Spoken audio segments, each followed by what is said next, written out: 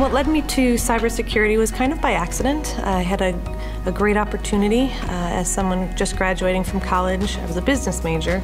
Went to work for a small managed security services company that was willing to give a bright, eager college graduate a chance. So I was able to get certified and trained, and I loved it. I loved the idea of protecting companies, protecting systems, fighting bad guys. What's exciting about payments is that they continue to evolve. So I've been in an organization for a long time. The work has changed, whether it be new form factors or new security threats.